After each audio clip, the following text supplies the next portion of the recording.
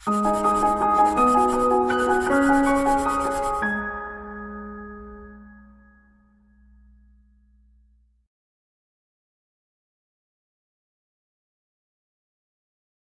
friends, welcome to ProTalent, and this is our maths session for linear equations.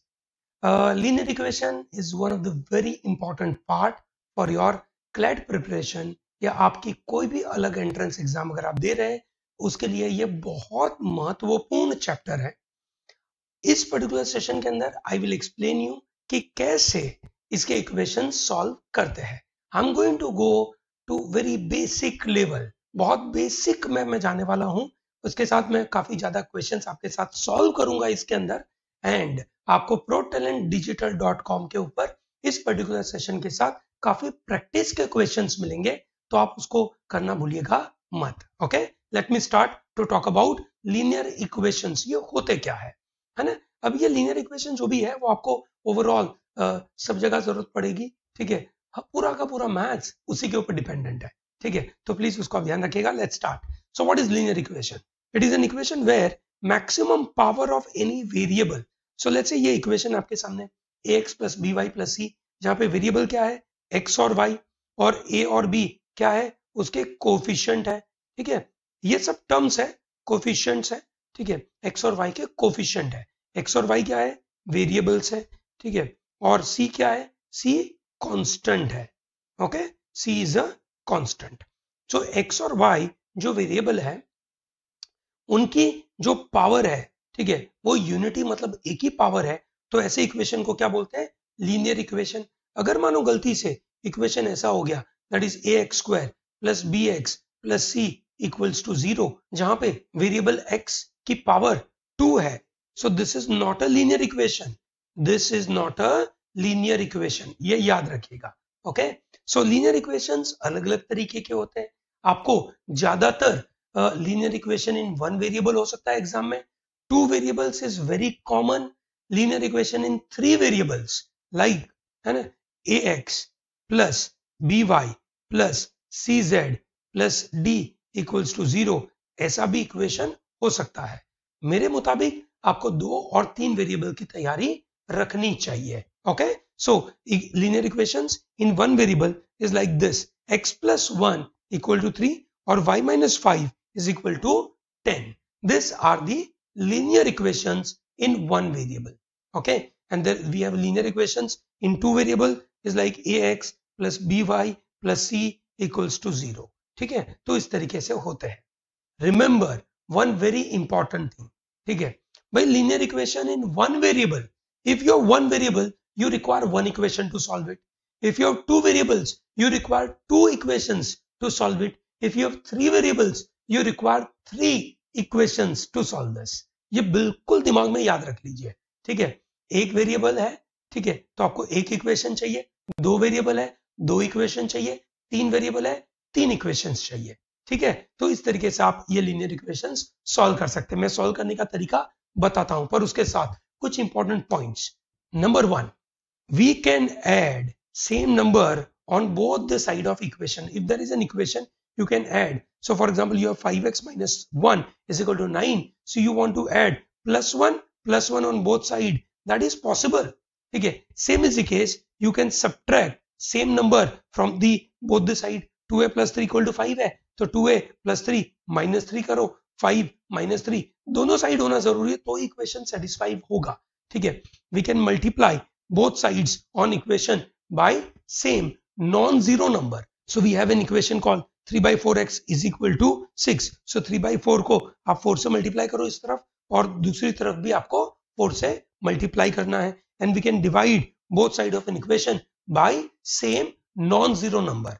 It is very important to have a non-zero number. So there is an equation called 2a equal to 8. So 2a divided by 2 and 8 divided by 2 both are possible. Okay, so let me repeat one more time. You can add on both side the number, you can subtract on both side, ठीक है, by the same number. ठीक है, you can multiply on both side by the same number. Primarily it should be a non-zero number, and then you can divide, you can say, on both side by a non-zero number. ठीक है, so these are the important points. I hope that is very clear. Clear है सबको? आगे बढ़ते हैं. Let's now solve the questions. कैसे होते हैं ये देखिए, आपको बोला है अब इसको कैसे जो इंग्लिश में लिखा है यहाँ पे उसको मैथमेटिकली कैसे कन्वर्ट करें, इंग्लिश में जो लिखा है उसको मैथमेटिकली कैसे कन्वर्ट करें। The some of to integer is 25, so one integer is 11, the other integer is x और उनका सम इज 25। ठीक है, this is your linear equation two find the other integer. So this is your linear equation. So this is linear equation in one variable. So therefore you get a value called x is equal to 25. 11 जब इस side पे जाएगा तो वो minus हो जाएगा। ये simple से रूल्स है, ये रूल्स अब धीरे धीरे आपको समझ में आ जाएंगे। मैं एक एक करके क्वेश्चन सॉल्व कर रहा हूँ आपको, तो आपको बिल्कुल समझ में आ जाएंगे। 11 यहाँ पे प्लस में था तो इस साइड पे गया तो क्या हो गया, माइनस हो गया। So therefore x is equal to 14 is the answer. Okay, x is equal to 14 is the answer. Okay, ठीक है, चलिए ग्रेट। तो ये जो ProTalentDigital.com पे जब आप ये वीडियो देखेंगे और वहां पे आपको जो पीडीएफ मिलेगी, उस पीडीएफ में मैं यहाँ जो लिख रहा हूँ एवरीथिंग विल बी देयर। ठीक है, ताकि आपको ये जो क्वेश्चंस है वापस सॉल्व करने में मदद पड़ेगा। चलिए question number 2, x years ago Anil's age was 10 years। ठीक है, सो लेट अस एज्यूम कि अनिल की एज अगर x years ago 10 years थी, दिस इज अनिल्स एज। ठीक है, तो भैया x सालों के बाद उसकी एज कितनी हो जाएगी, it will be definitely 10 plus x। Yes और नो, दिस इज इंपॉर्टेंट। ठीक है भाई, आज आपकी उम्र 10 साल है तो 5 साल के बाद आपकी उम्र कितनी हो जाएगी, 10 plus 5 15 years। सेम इसी केस यहाँ पे x हमने ऐड कर दिया। ठीक है, so what is his present as, this is a present as. ठीक है, what will be his age after 5 years, after 5 years would be 10 plus x plus 5 year, so this is 5 years के बाद। ठीक है, so this is nothing but 15 plus x is the answer। okay, 15 plus x, this is important। okay, चलिए great, so this is an easy question to understand। coming to question number 2, question number 3, Rahim is 3 year older than Ram। ठीक है, let us take this। ठीक है, जब भी आपको यहाँ पे वेरिएबल लेना हो ना, तो आप जो नाम दिए ना उस मुताबिक ही ले लीजिए, don't create x Y, unnecessary confusion होगा। सो दिस इज रहीम, है ना, रहीम is 3 year older than Ram, तो राम की जो भी उम्र होगी उससे वो 3 साल बड़े है। That is what the Rahim is 3 year older than Ram. So that is your equation number 1।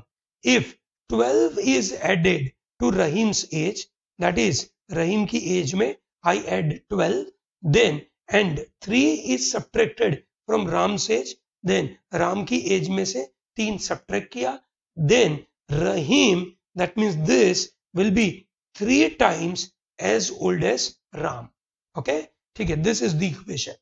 ठीक है, रहीम 12 साल के बाद अगर 12 साल ऐड किया जाए रहीम की एज में और राम की एज में से 3 अगर निकाल दिया जाए तो रहीम would be 3 times, you can say as old as Ram। 3 times as old as is 3 times 3 multiplied। okay, so अब ये जो दो इक्वेशंस है उसको हम सॉल्व करते हैं। ये जो दो इक्वेशंस है उसको हम सॉल्व करते हैं। कैसे करेंगे, ठीक है, you put all information, जैसे RH is equal to R plus 3 है, so I put this RH की value in this equation। okay, ठीक है, so let me put it, RH is equal to R plus 3, so this is R plus 3 plus 12 is equal to, इसको मैं थोड़ा अंदर multiply कर देता हूं, so this is 3R minus 9। okay, चलिए ग्रेट। अब क्या करेंगे, ये R I take on this side, so this becomes 3R minus R, और ये जो 9 है I take on this side, so this is plus हो जाएगा, so this is 12 plus 3 15, 15 plus 9 turns out to be 24, so this is 2R is equal to 24 and therefore R is equal to 12। so if R is equal to 12, RH would be R plus 3 and therefore it is 12 plus 3 and that is 15 years। okay, so I hope this is very clear to you। okay, this is how the equation to be solved। this is example number 3। let me talk about example number 4। ठीक है, मैं बस example solve कर रहा हूं आपके लिए ताकि लीनियर इक्वेशंस के फंडे आपके दिमाग में अच्छी तरीके से क्लियर हो जाए।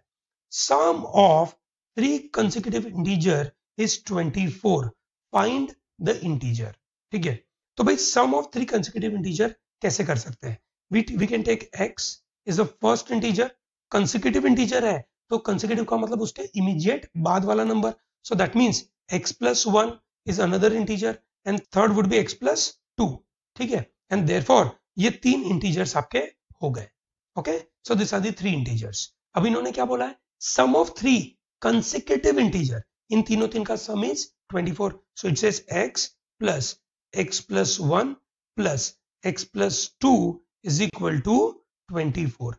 These are the three integers. ठीक है, three integers जो उन्होंने बोले थे वही हमने लगाए, they are consecutive integers. ठीक है, so we have 3x plus 3 is equal to 24 and therefore 3x is equal to 21, x is equal to 7. अगर पहला नंबर 7 है तो दूसरा क्या होगा, x plus 1 and therefore it is 8 and the next one would be x plus 2 and therefore 9. ये तीन integers है आपके पास. This is what your answer is. Okay, is there any other way? Yes. अब ये तो आपको बेसिक समझ में आ गया. ठीक है, अगली बार जब भी आपको ऐसे 3 या 5 consecutive integer दे तो आइडियली आपको कैसे लेना चाहिए. ठीक है, you take a middle term as x, तो उसका आगे वाला टर्म हो जाएगा x minus 1 और उसके बाद वाला टर्म हो जाएगा आपका x plus 1. So this is your first term, this is your second consecutive term and this is your third consecutive term. Okay, ठीक है, हम इन सबको ऐड करते हैं. ठीक है, so that will make it 2. 3x is equal to 24. आप देखिए यहाँ पे वो जो कांस्टेंट टर्म 3 था वो यहाँ से निकल गया. ठीक है, and therefore x is equal to 8. तो इसकी वैल्यू क्या हो गई 8, तो ये वैल्यू क्या हो गई 7, ये वैल्यू हो गई 9. आंसर वही का वही रहा. ठीक है, पर नंबर लेने के तरीके हो गए x minus 1, x और x plus 1.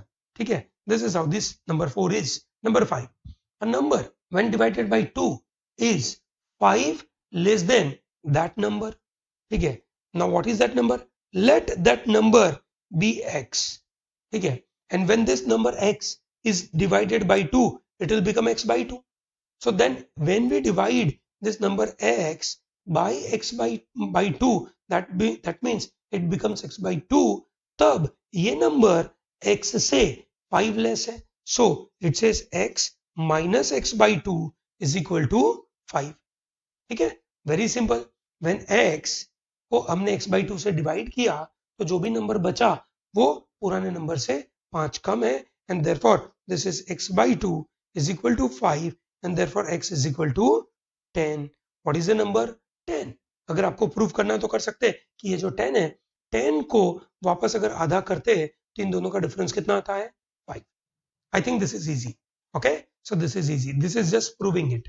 ठीक है, proving part. ठीक है, चलिए ग्रेट, आगे बढ़ते हैं. Number 6, this is interesting. धीरे धीरे थोड़ा कॉम्प्लिकेट होगा. ठीक है, P is 2 year older than Q. Let me write this line. P is 2 year older than Q. Simple है, बहुत इजी है. That's one equation. P's father X is twice as old as P. So this is 2P. This is another equation. And Q is twice as old as Z. This is your third equation. ठीक है, and the age of x and z differs by 40. X minus z is equal to 40. This is your fourth equation. How many variables are there? Variables are है ना, p, q, x and z. याद करो थोड़ी देर पहले मैंने आपको बोला था कि जितने वेरिएबल होंगे उतने इक्वेशंस होंगे तो इक्वेशन सॉल्व हो पाएंगे, तो ही आंसर निकल पाएंगे. So we have this 4 variables and 4 equations. No need to worry, we'll be in a position to manage. ठीक है, हम इसके ऊपर से आंसर निकाल पाएंगे. We need a value of x. Okay, चलिए ग्रेट. ठीक है, so we will try and solve this some or the other way. ठीक है, so हमारे पास है p is equal to q plus 2, x is equal to 2p, q is equal to 2z. Okay, ठीक है, चलिए great. So I have an equation x minus z equal to 40. उसको मैं बरकरार रखता हूं and I convert p, first equation को I convert in terms of z और q को भी हम z और x में कन्वर्ट करते हैं. So p is equal to x by 2. I'm coming from this equation number 2. p is equal to x by 2. ठीक है, is equal to q है ना, q is equal to 2z. So this is 2z plus 2. Okay, so I'm just putting this value here and this value here. ठीक है, thereby what do I get? X is equal to 4z plus 4. ठीक है, that's our new equation and the old equation was x minus z is equal to 40. ठीक है, I put the value of x here, so it turns out to be 4z plus 4 minus z is equal to 40. अब काम बहुत आसान हो गया, 3z है ना, और ये 4 उधर जाएगा, so it will become 36. So z is equal to, है ना, it is 12. z की वैल्यू कितनी हो गई? 12. We are interested in the value of x, so we know that x minus z is equal to 40, and therefore x minus 12 is equal to 40, and therefore x is equal to 40 plus 12, which turns out to be 52, and therefore this is the answer. ठीक है, it becomes so simple. ठीक है, बिल्कुल easy है. इसको वापस देखिएगा आप कि कैसे मैंने ये दो इक्वेशंस की information I put it on equation number 1. ठीक है, बिल्कुल याद रखिएगा आप इसको. आगे बढ़ते हैं. ठीक है, क्वेश्चन नंबर 7 करते हैं. ठीक है, a man leaves 8600 to be divided among 5 sons, 4 daughters, 2 nephews. So rupees 8600 is to be divided into 5 plus 4 plus 2. Total 11 लोगों में डिवाइड करना है. ठीक है, ऐसा इन्होंने बोला है. ठीक है, if each daughter receives 4 times as much as each nephew and each son 5 times as much as the nephew. Okay, चलिए देखते हैं. सबको इन्होंने बेस कर दिया नेफ्यू के ऊपर. Let us assume Neiphiu gets x rupees. Each Neiphiu, है ना, each Neiphiu gets x rupees. ठीक है, तो each daughter will get 4 times that money. So the daughter will get 4x, and son will get 5 times. So this is 5x. Each son, ध्यान रहे, ये पूरा पैसा किसको मिलता है? Individual, each one. Okay, this is individual. Okay, ठीक है. अब क्या हुआ? सन कितने हैं? 5 सन है. हर एक सन को कितना मिलता है? 5x into 5 sons. ठीक है, 4x इंटू 4 डॉटर्स. ये टोटल पैसा हो गया. ठीक है, and x Neiphiu is multiplied by 2 nephews.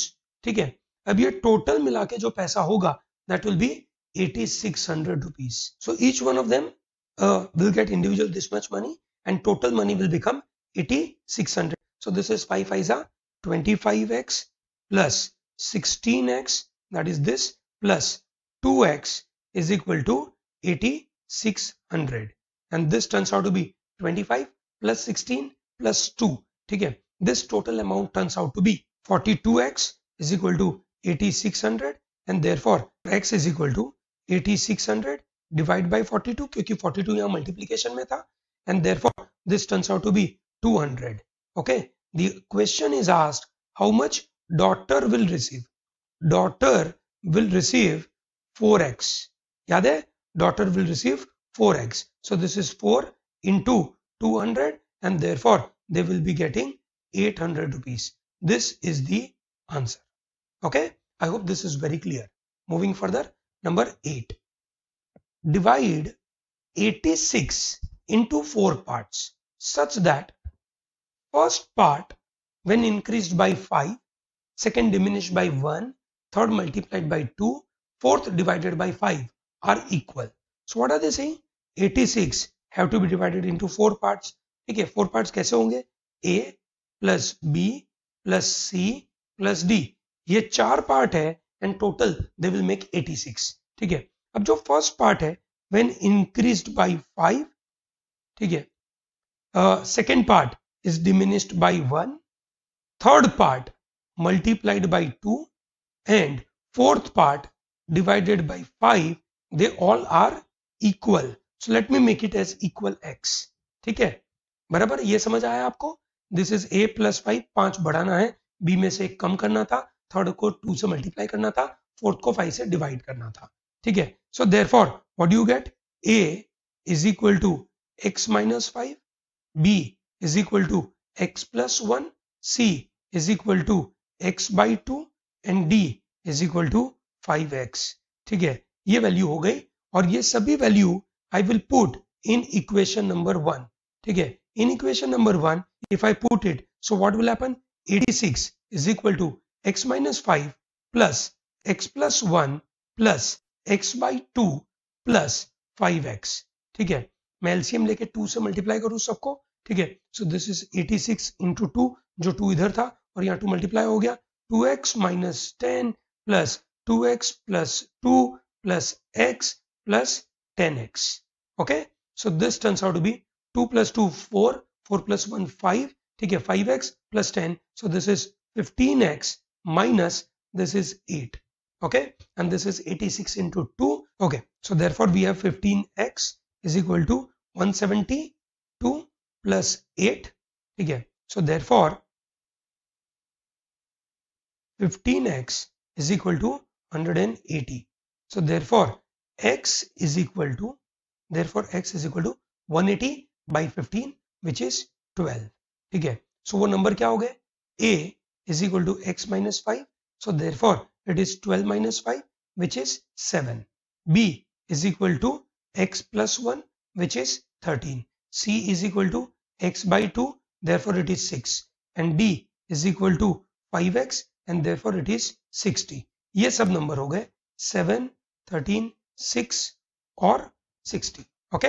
This are the answers, please उसको याद रखिएगा, ओके। चलिए आगे बढ़ते हैं, number 9, A is 29 year older than 8B, चलिए great. So A is B plus 29, B is 3 year older than C, B is 3 year older than, so this is your first equation, this is your second equation, so D is 2 year younger than C, 2 minus 2 हो जाएगा, this is 3, ठीक है। 3 मतलब 4 variables है, A B C D, 3 equation है। एक और equation दिया है 2 years hence मतलब 2 साल के बाद, that is A plus 2, A's age will be twice the combined ages of B C D, so this A plus 2 would be twice of combined ages of B C D। अब 2 साल के बाद A की उम्र अगर A plus 2 है तो B C D की उम्र कितनी हो जाएगी, B plus 2, C plus 2 and D plus 2, so this is twice of B plus 2, C plus 2, ठीक है, and D plus 2, okay, this is your fourth equation। let me put in a simple way, this is A plus 2 is equal to twice of B plus C plus D plus 6, this is your equation, okay। so these are the equations given to you, you have to solve it now, ठीक है। चलिए great, so what I do is I simply put everything into, जैसे मेरे पास ये equation है A और B के format में है, ठीक है, तो what I'll do is I will try and put everything, C को भी B के फॉर्मेट में डालूं। चलिए let us solve this, I convert all this equation into, ये जो इक्वेशन है आपके पास उसके अंदर मैं C और D की वैल्यू B के टर्म में डालता हूं, ठीक है। तो यहाँ पे क्या हो जाएगा, C is equal to B minus 3, ये इक्वेशन है, D is equal to C minus 2, C की वैल्यू है B minus 3 minus 2, so therefore ये हो जाएगा आपका B minus 5, so I'll put all this value, ठीक है।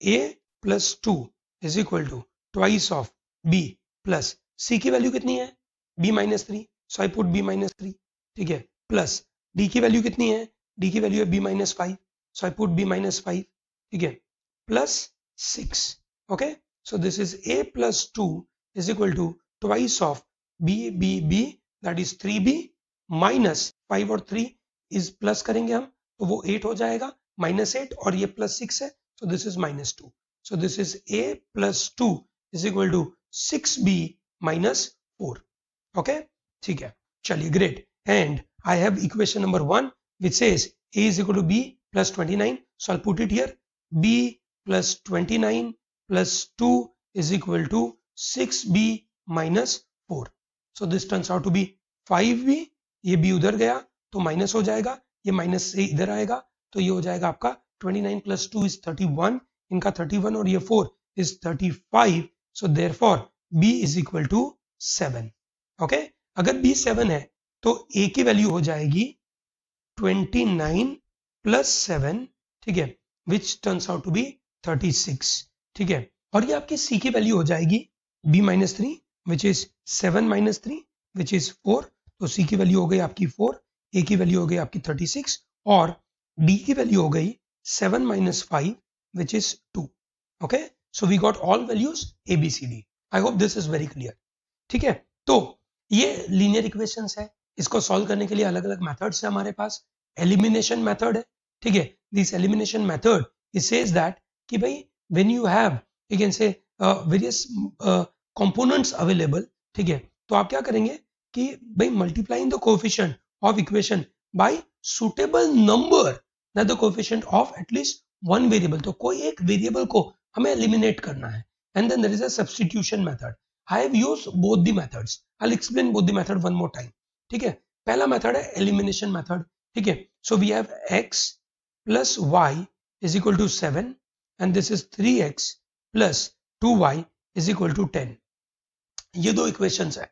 एलिमिनेशन मेथड क्या बोलता है? एलिमिनेशन मेथड बोलता है that what you need to do is, है ना, you increase the one of the variable. जैसे यहाँ पे x है, x का कोएफिशिएंट यहाँ पे 1 है, ठीक है. सो आई multiply full equation by 3, so it turns out to be 3x plus 3y is equal to 21.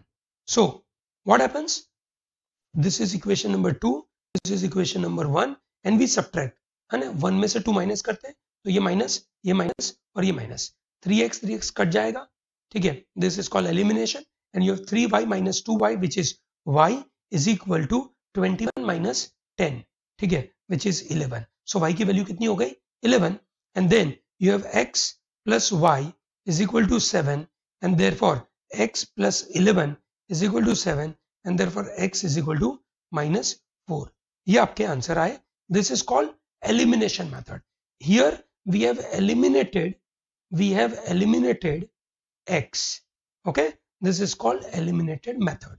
Coming to substitution method. Substitution method बोलता है कि ये x plus y is equal to 3. That's your equation number 1.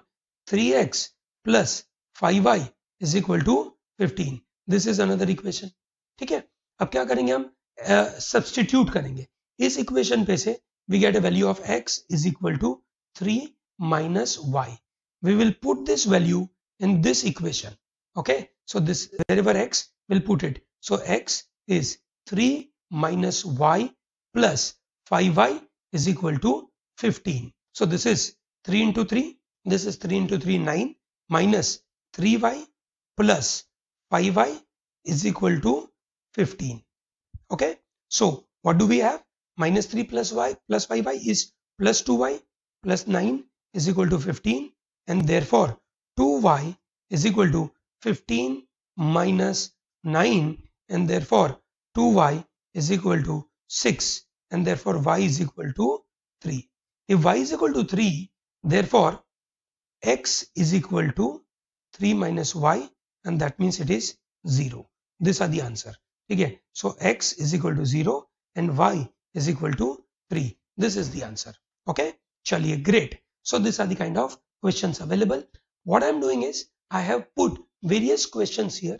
ठीक है. मैं आपको इस question के solution detail explanation PDF format में दे दूंगा. इसके बाद जो भी क्वेश्चंस है वो आपको एक्सप्लेनेशन पीडीएफ फॉर्मेट में मिल जाएंगे. आप उसको देख के, है ना, आगे बढ़ सकते हैं. ओके. चलिए, great. So I hope this linear equation concept is very clear. Make sure that you try and solve as many questions as possible on this. Okay. Thank you very much and all the best for your CLAT preparation. Thank you.